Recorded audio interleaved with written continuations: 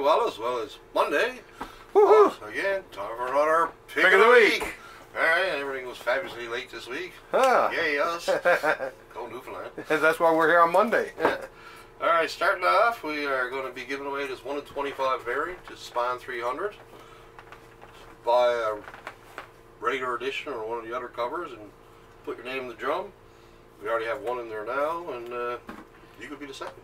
Exactly. Someone's going to win. Yeah. We're not going to draw it this Thursday, because I want to give people on the weekend a chance to put their name in, so it'll be Pick of the Week after that. Okay. Excellent. Who knows, maybe we'll have a double shot. Well, exactly, right? And, okay, we got a correction from a couple weeks ago. I said Mad Magazine number 9 was the last Mad ever. It is not. It is the last Mad to be sold on newsstands. Oh, okay. So you can no longer go into these big stores owned by millionaire CEOs who you'll never talk to, like Dominion, Chapters, or Shoppers Drug Mart, where the CEO is the big god and you're only the petty person behind your magazine. You're the peasant down there. You actually come into a comic store and see me at the counter. Is that true? Yeah, and we'll be charging double because now we have the power. Double! No, we won't. Good one, though. So anyways, that last Mad. Yeah, it's funny how they really didn't make that clear in any of the PR that they did. Well, I guess for his newsstand, they got to take the cover returns, right? Okay. And I guess they're probably getting too many returns, and it just wasn't feasible, and they should know better than the the comic store where we care about the comics. We don't tear off the covers. Exactly. Alright, moving right along. Okay. Okay, first pick of the week is the new Legion of Superheroes. Oh, geez, that's the... Brian Michael Bendis. Yeah, I had to read it. It's looks pretty good. It's pretty interesting, to say the least. I gotta say, I was sort of taken aback, but it's heading in a very interesting direction. Yeah. And next off is something's going on in the FF. Oh, God. Something's beginning now. And dig Reed with that beard, too, hey?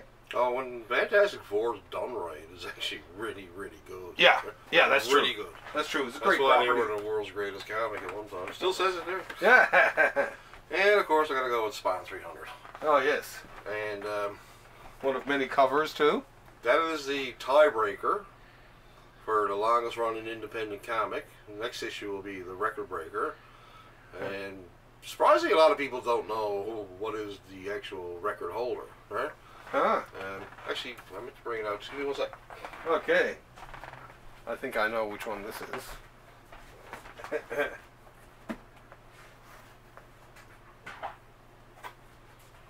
Yes, that is it. Right Cerebus. on. And it is Cerebus, yeah. I'm surprised, like, how many of our customers have no idea who that is. Yeah. I mean, everyone knows Spawn. Right? Yeah. And Cerebus, longest up to that point, yeah, was the longest running Canadian. And it was the longest running independent comic ever. Yeah. Till Spawn. And both are it took Canadian. a Canadian to beat a Canadian. Yeah. Both Canadians. Yeah. We got patience. We will put out books until we break a record. Well, I love the early Cerebus. They were my favorite. The first 4 volumes are absolute genius. Oh, a lot of good stories is really wordy. Oh, yeah, yeah. A lot of reading. Yeah. All right, for figure of the week, we got Dragon Ball Z guy. Son Goku. Woo! Yeah, pretty snazzy. Okay. And for board game of the week, we actually have nothing new, but I did find something. I did find something in my office, which is actually desirable. It must have been sitting there for 5 or 6 years. Oh, okay. An original copy, unopened, of the Gears of War board game. Out of print for years. Check this Sells out. for a decent coin online now. And wow. Maybe I'll negotiate the price. Who knows? Check it out. We have one if anyone's looking. Still in the plastic, too. Yep, mint. You can't get any minter than that, can you? She's mint. Alright, you got some books? Okay.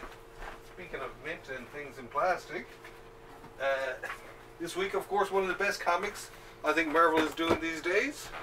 The Immortal Hulk. Yeah, that's good stuff. Fabulous, fabulous. Just keeps selling out constantly. Yeah. For you Marvel fans out there who haven't already glommed onto it. Great art too. Glom. Oh yeah, it is. It is amazing. Now you know more about this than I do. Jim Cornette presents Behind the Curtain. Well, I have Pro no wrestling. idea. Oh, okay. I know nothing about this guy, but I know a lot of people ask for it. And Okay. he's like he was a big promoter from Detroit, maybe. Oh, okay. There's I think I saw something on TV one time where he had like all these original wrestling posters from like way back in the day too. Right? Yeah. And the here's the Damned Batman. Yeah. The first time you got to see the Batwang. Yeah, I assume this has been censored. I'll let you know. I'll show you when it's wrapped. But And then, of course, last but not least, finishing up many years, yeah, Walking Dead, Book 16. end of an era. Hardcover. I noticed like they changed the continuing story of survival. They say on the back always. Yeah. That's the only one that's different. What a nice series, great. Story of Survival ends here. Yeah, It's all over. yeah. It's a Pretty good. good. It's a good read. I gotta say, through and through, I love Well, it most. has ups and downs, but Yeah. it had more ups and downs. Yeah, yeah. So, yeah, no. And it kept people's attention more than most comics, right? Yeah. Alright, well, hopefully we'll see you again on Thursday. Yes. So keep reading comics. See you at the comic book shop. Alright, see you guys.